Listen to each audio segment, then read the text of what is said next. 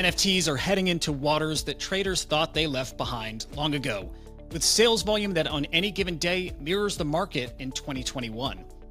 The significant downturn isn't stopping innovation, and it's not stopping building. And just breaking today, Mavis, the creator of Axie Infinity, has announced that a top NFT project on Ethereum is moving to their Ronin blockchain. Beginning with their upcoming Genkai mint this week, the CyberKongz will be calling the Ronin blockchain home, marking one of the biggest projects to move across blockchains that we've seen to date.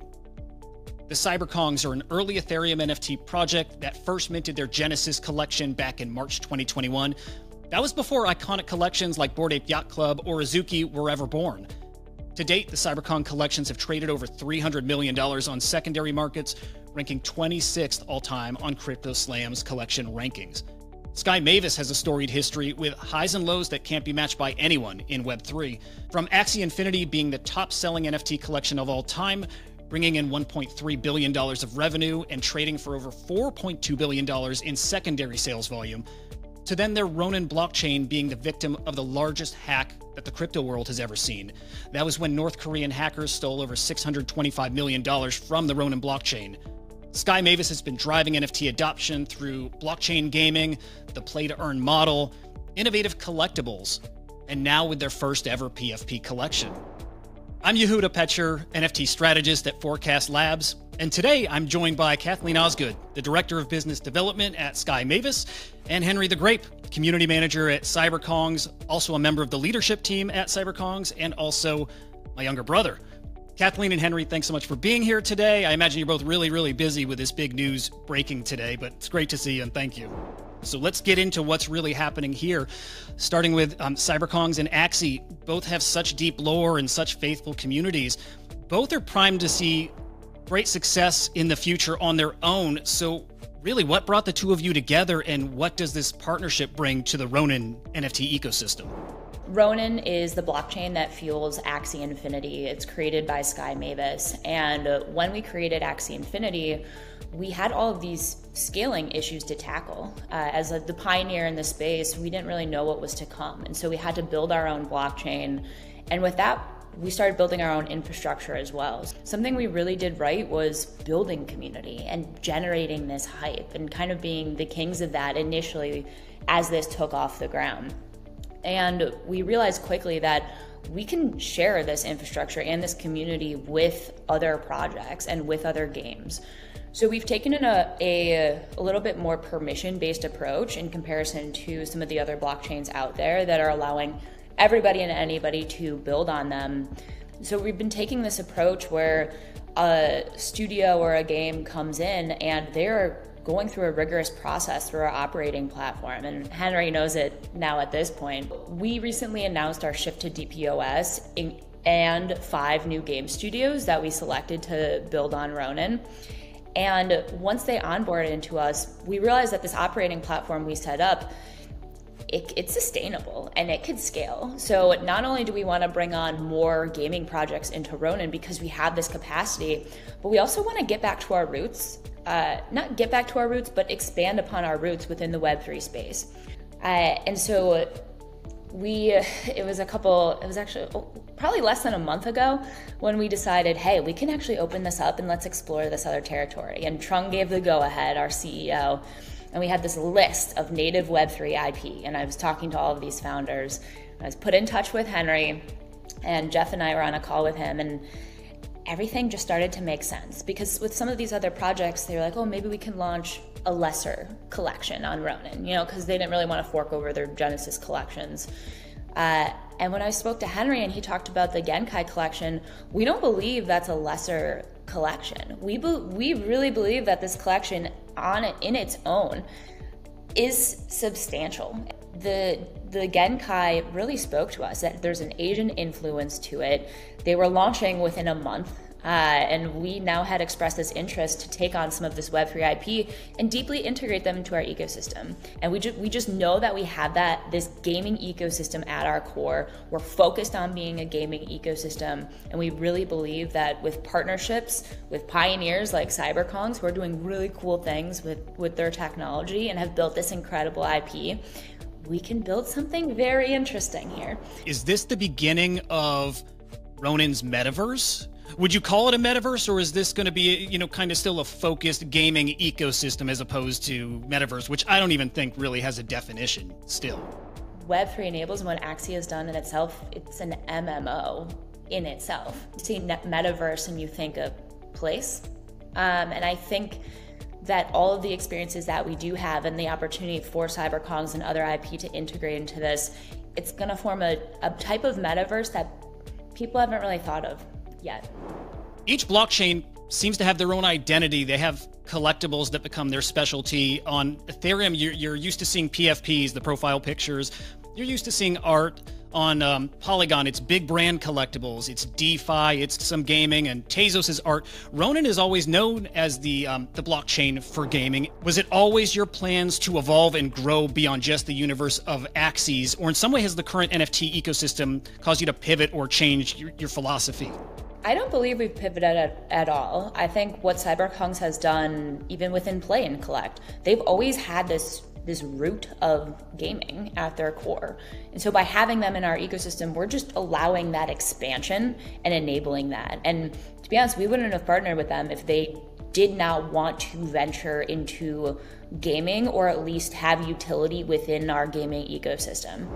Interesting. Okay, yeah, I can see where the visions actually align then. Henry, does the move to the Ronin blockchain alter any of the CyberKongz visions or plans? Did it change your vision, or does it just enhance things you were already considering or already in the midst of building? Yeah, it's a great question. It enhances the CyberKongz ecosystem. We're like an Ethereum mainnet-based project, right? That's where we were initially launched from, but we came from the Axie Infinity world. We have the OGs like Coco Bear and Owl and Clumsier, guys that were like really deeply rooted within that ecosystem with a really large base out of Southeast Asia. So to have the opportunity to come over to Ronin to build alongside them, like we have an actual team that's built the largest Web3 gaming ecosystem, and we want to be a part of that because at our core we are a gaming ecosystem. So every bit about this partnership only enhances everything that CyberKongz have already brought to the table with our innovation and who we are within Web3. This just magnifies it. And Henry, now CyberKongz having exposure to 3 different blockchains, beginning on Ethereum, then on Polygon, now on Ronin. You'll know better than anyone. How much does the blockchain that your assets live on matter? And maybe ideally, would projects prefer to be omni-chain, exist on all of the major chains and become interoperable? We're proud to be cross-chain, right? And to be able to have a bridge between, mainnet and Ronin for Genkai to go back and forth. But the reality is, yeah, being cross-chain, I think keeps us nimble. It allows us to be able to use maybe the best parts of what those ecosystems are to our advantage. I said the other day, often in professional sports, you have players that leave teams. And they leave teams to go to another team. And that doesn't mean the team that they left is a bad team. That team may be great in and of themselves. But at the end of the day, CyberKongz are here to win championships. And we really believe when it comes to the gaming side of the house and when it comes to all of the other things that Ronin is looking to expand into, yeah, we want to be a part of that. It makes sense on so many levels from the fact that our communities are really similar. Both of our communities have asked for this, by the way. So to build out our gaming ecosystem on Ronin is an opportunity like we wouldn't pass up. And is the synergy between communities one of the more appealing things about Ronin, one of the bigger draws for you to want to move across chains? Or are there things that you wanted to build that maybe couldn't be done on Polygon but could be done on Ronin? I think it's such a unique ecosystem because they've been doing it for so long. Like there's nobody that's been building, and especially on the gaming side of things, as long as Ronin has, and with their deep synergy with their gaming ecosystems, like Axie Infinity. They have the contacts, they have the builders, they've got the developers, they've got the biz dev side of the house, they've got the PR side of the house, they have the marketing side of the house. So like it's almost like this suite of tools that has become available to us. Question for both of you, which is the Asian market is a key focus right now for NFT builders. The CyberKongz Genkai collection, well, the goal of it sounds like it was to expand in that region. What is it about Asia that has builders so focused on that region right now? Maybe Kathleen, if you'd like to start. When you look at how Axie Infinity got off the ground, that was in Southeast Asia. And we offered this new paradigm of gaming and asset ownership for these folks, and it spread like wildfire. Certain countries in Asia, not all of them, aren't facing the same regulatory challenges that we are here in the United States. And so by targeting some of these other countries in Asia, you're able to tap into the emerging markets. And these Asian countries have always been more prone to get excited and take on like digital collectibles first. And you see that a lot coming out of Japan. And that is a market that we have just really figured out how to tap into. So I think you're going to see a lot of these major teams like Yuga see the opportunity in Asia and kind of piggyback on what some of us have done initially and target that. And we have this massive community in Asia still. You know, this is our third bear market right now with our community, and we're going stronger than ever. You know, of course you see that drop off in players, and people may say the Asian community has, or may think that it has dropped off, but we are still going very strong within those markets. I think when in like 21, when NFTs were really starting to take off, I think a lot of that action was coming out of, like, let's say the United States, and it was coming out of Europe as far as like PFPs and the, you know, the parabolic rise in secondary pricing. But the reality was, like, Asia was there, Asia was building.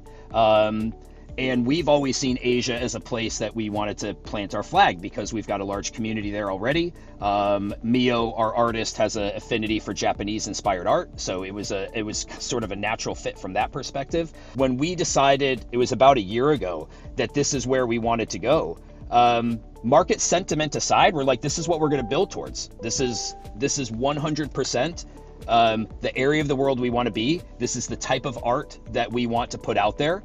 We don't just play to the secondary market and what everybody thinks your floor price is going to be a day or a week after mint. We're playing this long game. We had already been working our connections in Asia for the better part of a year, but to be able to be joined with them, it just brings so many more opportunities to the table in the future. So there's some teams that are building out Axie games. I mentioned this earlier. And there's one in particular in South Korea that created this smash hit called Anipong.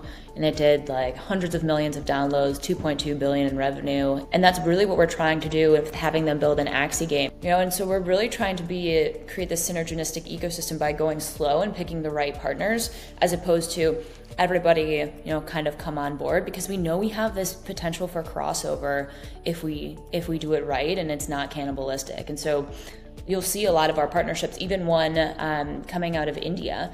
It's called Bold, and it's a cricket-based blockchain game. And India has a population of it's 600 million under the age of 25. Like, they are prepped and primed for blockchain adoption. They've been relatively crypto friendly.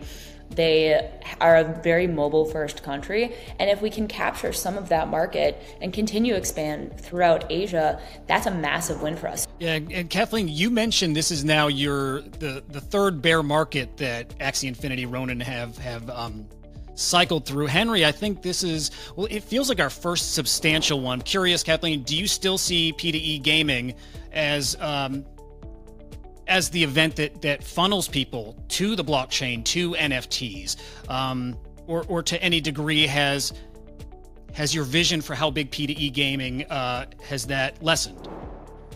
We have been shifting away from the narrative of play to earn to more so this can enable ownership of assets. And I think everyone in the industry mostly has been doing that, because you see what the repercussions are within this type of market, and all of these new players coming on board not really understanding what can happen to their assets when the market takes a downturn. But we also have to plan for this next generation of games that are leveraging this technology in a ownership-based way. And that is by partnering with some teams that are building, you know, a 4v4 top-down shooter that are slowly adding Web3 elements and skins into the game, such as Machines Arena. You know, I feel like there's two distinct sections. It's, you know, these Web2 games themed games that are coming into Web3. They're adding Web3 elements, and then there's like full-on Web3 games, which is what really made the industry explode in itself. And a lot of people are so shy to acknowledge that that worked, but I think the question is, how can we improve that Web3, that play to earn side of things, so that it is sustainable in a bear market? And that's by continuously improving and making a fun game. I'm sure everybody knows Owl here, but incredible engineer. He's developed the ERC-721X token that's going to be used in this launch. CyberKongz has been so progressive within their technology. Like, they really have been at the forefront of initiating this new innovation into this space. I'm glad you mentioned the ERC-721X. I do want to get into this new tech, this innovative tech, and tech that enhances security, something that's been desperately needed in the space. Both Ronin and CyberKongz have firsthand experience with the dark side of the blockchain. Starting with you, Kathleen, the Ronin blockchain was victim of the largest hack that has ever taken place in crypto. There was over $625 million worth of crypto stolen from the blockchain. Did the hack of this magnitude cause significant changes internally at Mavis? And how has it impacted Axie Infinity and Ronin and just the vision going forward? Yes, this hack changed everything for us. It's an incident that led us to become a fully anti-fragile, zero-trust organization. We've implemented rigorous internal security measures to prevent future attacks. All code has been fully reviewed and optimized, and security experts have audited our entire infrastructure. The magnitude of this was significant, but the fact that we're still here and building and bringing on some of the greatest projects and builders to continue to build with us should speak volumes to people. We, of course, had the shift to DPoS. The hack itself was, it was not a technical flaw, it was rather a socially engineered hack. And what we've done by adding more validators, including ones like Google, to verify the blocks, we are in a position where we are doing everything we can to ensure that this never, ever happens again. I'm really proud of how everyone handled it, and very excited to partner with CyberKongz, who are implementing some of these new features. Like, they're forcing us to launch these ERC-721X tokens on Ronin. It enables some of these NFTs to be locked up for certain periods of time, and you can actually get really creative with that. And I just think what CyberKongz is doing is they are setting a precedent for the future as to how we evolve with NFTs. One of my favorite things in the entire NFT ecosystem is, well, it is contracts, it is token standard. Henry, I hope you can speak to a bit. I do want to touch on your experience with that dark side of this crypto world. You had your own experience with it, something that I think shaped you as a collector and trader. And I'm curious how you took that experience now as a builder with the CyberKongz into the Kongz team, and how that has impacted you and the products you're all building now. Yeah, hard to believe that was almost 2 years ago. I got phished. Things like the ERC-721X contract allows you to have an NFT in a hot wallet, any wallet, let's just say. And if, God forbid, that wallet is ever compromised, it's locked with another wallet. You don't have to lock it with another wallet, okay? But that's the safety feature of the 721X. It allows you to lock it with another wallet. And so it basically allows you, especially in a gaming environment, which obviously this is part of where we're going to go with Genkai, it allows you to have that NFT in a hot wallet to be able to play games, and still have that safety of having that asset locked by another wallet. So Discord safety, blockchain safety, it's just always been a top priority of Kongz. So to be able to bring this tech over to the Ronin side of the house, where safety is obviously a big piece of what they're doing as well, it just makes sense. I want to talk about the current NFT climate. It's rough out there in NFT land. Secondary sales have slowed down to levels we've not seen since 2021. I'm probably not alone wondering this now. If collectors are willing to mint anything new, how challenging is it to build in this market, and how important is it to still offer collectors something innovative, something new, and how rewarding does it need to be, and how soon does it need to be rewarding? Henry, that might be perfect for you to start. Yeah, so I think, everybody has their eyes on this market, and when it comes to the price of our collection, which is 0.25 Ethereum for each NFT, and along with our airdrops. To Kathleen's point, anybody who is airdropped this as a holder or as a reward will have that NFT locked up for a period of 6 months. And the only way that you can unlock that before the period of 6 months is to pay for it, starting at mint price at 0.25 on day one. Again, this is a 6 month, let's call it vesting period. So 90 days in, it'll be half the cost to unlock it. And make no mistake, there's some people that are like, why are you holding my NFT hostage? We're not. We're giving you something. We're literally giving you something for free. But we also recognize that there's a secondary market to the collectible side of the house. We know that exists. We have the most metaverse land of any PFP project, of which we're building on it. In fact, we'll have our experience in the sandbox going live in season 4. And honestly, it's like the cleanest build of any sandbox experience. We've dumped a ton of, when I say money, into our advanced FBX files, our 2D sprites for our holders. And at the end of the day, I think people can at least look at what we've done and trust that CyberKongz are going to continue to be building out experiences for our holders that are going to really be top tier. I obviously cannot share the CyberKongz plans, but this is the first third-party NFT launch on Ronin. This is a big deal. This is the first time a non-Axie asset will be launched on Ronin, and we wanted to make sure that it was not a cash grab. And so that's something we work deeply with CyberKongz on, is what are the plans?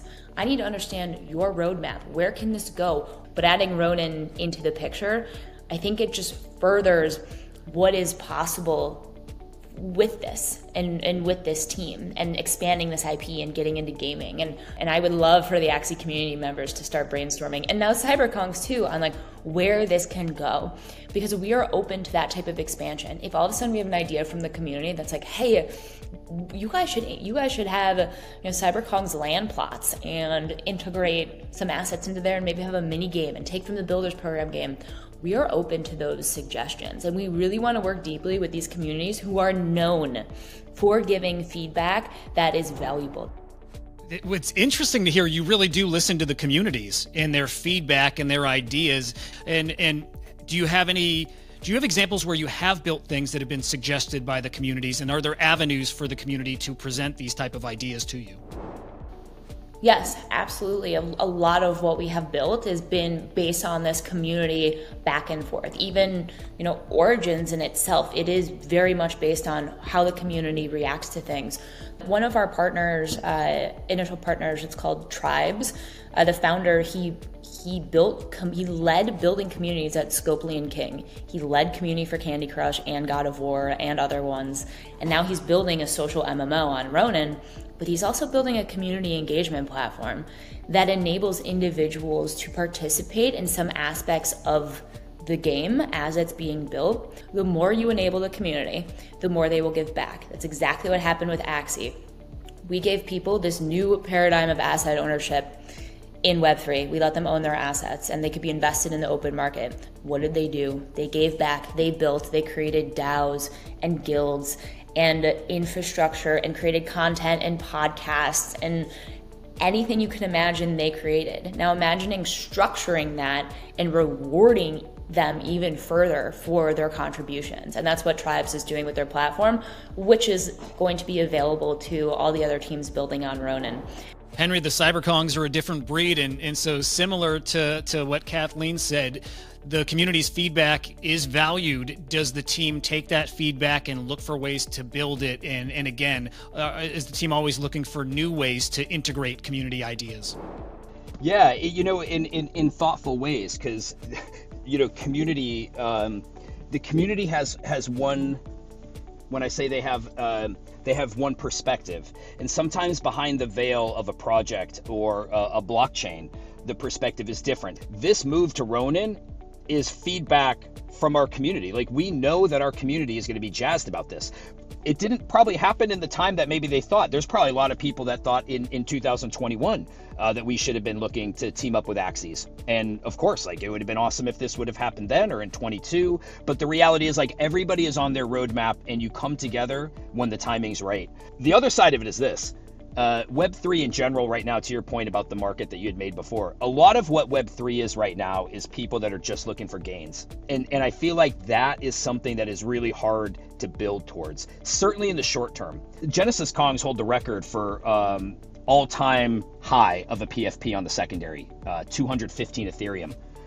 How are you going to meet that person's expectations? Like, the person who bought that on the secondary paid somebody else for that NFT. How are we as a project going to meet that expectation? It's a losing battle. And so many projects are faced with that, meeting the expectations of people that are in it for nothing more than secondary value. One of the things we pride ourselves on, and obviously Axies have a really deep community as well, is like, we're all building for this vision of what Web3 is going to be years from now. It takes time. Like, we're pioneers. What's on the horizon for this evolving Ronin ecosystem now with Axies and CyberKongz living under the same roof? Will we see the development of IP together? And will we see other PFP projects come over to Ronin? Maybe some that are established, whether it's from Ethereum, whether it's from, you know, any of these other blockchains. And will we ever see art marketplaces on Ronin, or will it always be gaming focused? I think the art comes into play in relation to games, right? So that could possibly happen. I've been talking to many existing Web3 communities. Again, it comes down to, we do not want Ronin to be a lesser chain. So that is a little bit hard to get around sometimes. You know, I think we need to step by step start working with people that have those same values as us, that have those same values of enablement and reciprocity and community and listening and being honest, and are driving towards the adoption of Web3 in a unique way that's not just like, hey, let's take all these people's money. We are not about that. We want to build a home where IP can take off, where maybe there's some massive IP that comes into our ecosystem that doesn't have a game, but can plug and play into all of these experiences that we are creating. Both teams are really excited about what we're doing. The reality is, like, CyberKongz are releasing Genkai as our next edition of IP that we want to release in a gamified manner. I think people should expect big things out of this. Not just a badass profile picture on Ronin being the first non-Axie NFT to launch on there. You know, I think people should expect what it is I think most people are thinking when they think of CyberKongz, Ronin, play and collect, gaming. You can draw your own conclusions there.